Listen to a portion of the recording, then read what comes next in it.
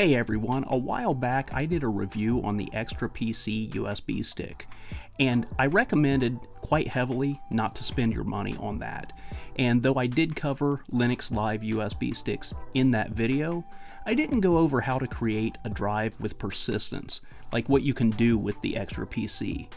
This basically means that you can plug in a USB stick, run your OS off of that stick, do some work, power down the PC, move that USB stick to another computer, and all of your settings and files will move instantly to that other PC as well. And all of that sounds great, right? Well, it's not all puppies and rainbows, and later on in this video, I'm going to go over some of the potential reasons that you may not actually want to create a persistent portable OS. I want to point out before we go any further that even though I'm making a portable Linux USB stick, I will be making this drive on an actual Windows PC. I do a lot with Linux, but I am far from a Linux guru. The method does exist to do this on a Linux PC, but you'll have to seek that out on your own if you want to do it that way. So to get started, we're going to need a couple of things. A USB stick, of course, and I recommend an 8GB stick or bigger. I'll be using a 16GB drive in this video. You'll also need to download Rufus, which you can get at rufus.ie. Personally, I just use the portable version. There are other Linux drive creation tools like UUI and Balena Etcher, but Etcher, as far as I know, is incapable of flashing a drive with persistence, and I've personally had the most luck with Rufus, so that's what we'll be focusing on in this video. Next, we'll need an ISO file, and as far as I know, the ISO that we'll need has to be either Ubuntu or an Ubuntu-based distro. You can try other flavors of Linux if you want, but I can't guarantee what will work or not. If you do try something else, whether it works or not, please leave a comment below to let us know. But for this tutorial, I'm going to go with Linux Mint. It's Ubuntu-based and is a great fully featured OS with just about everything you would need in an operating system. And I'm going to grab Mint LXDE. It's my favorite desktop environment. So here you can see the Linux Mint ISO that I downloaded, and I've got it placed on my desktop, and the Rufus shortcut right beside it. So we're ready to go.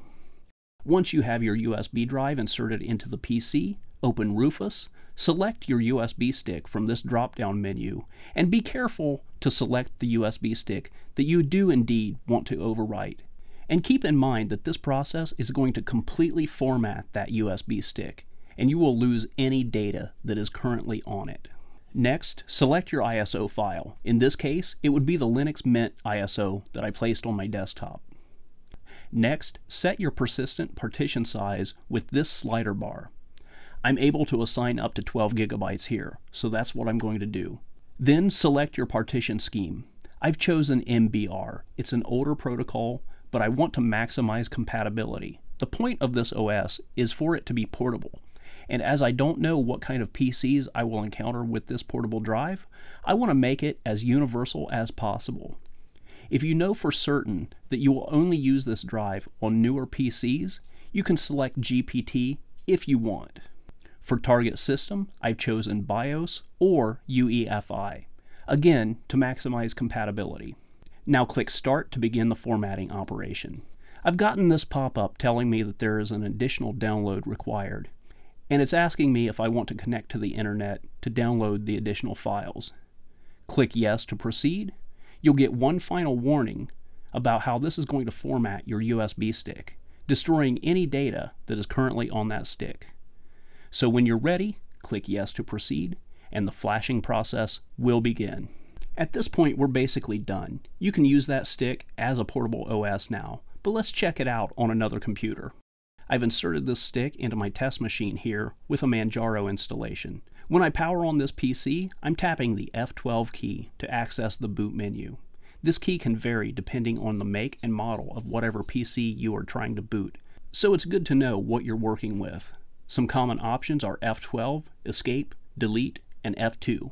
Most PCs are actually set to boot from USB first by default, so you may not even need to access any boot menus, and you can actually skip this step, but it is something to keep in mind. Anyway, we see my boot menu now, and I'm going to select USB storage device. It almost immediately loads to the Linux Mint boot screen, and at this screen, just hit the Enter key to start Linux Mint. So if you've worked with Linux Live ISOs in the past, you'll see that this is nothing new. However, whenever you shut down the PC, any changes that you made during your session will not be saved.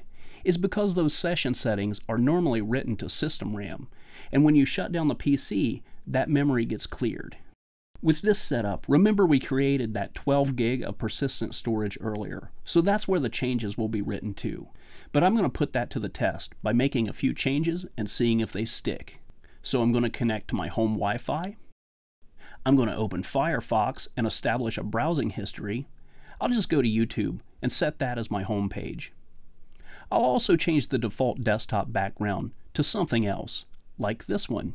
That'll be a bright indicator at a glance whether or not things have remained persistent after our reboot.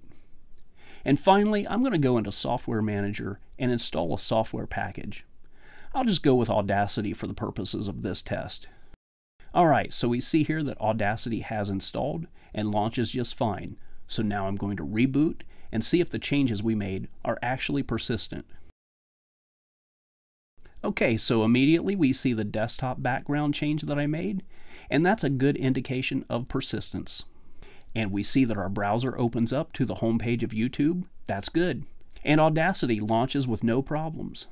So as a final test, I'm going to shut down the system, remove the USB stick, and power the PC back on, at which point we should see this test computer boot into Manjaro Linux, which is the operating system that I installed on its internal hard drive. And there it is. We're back up and running normally, and it's safe to assume that I can take this USB stick to another machine, and those persistent changes will move along with the USB stick. Okay, so we've looked at how to create a persistent USB OS for taking with you on the go. But before anyone uses that as a full solution for everyday use, let's go over some of the reasons as to why you may not want to do this. The first reason is security. As you saw, this is still running a live instance of Linux Mint. So you probably noticed that there was no password to log in with, and that's because it's not an actual installation per se.